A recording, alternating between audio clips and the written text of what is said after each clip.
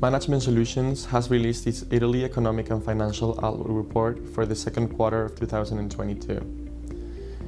Among the main macroeconomic data for the quarter, Italy's GDP registered a year-on-year rate of change of 4.70% after declining by 1.55 percentage points from the previous quarter.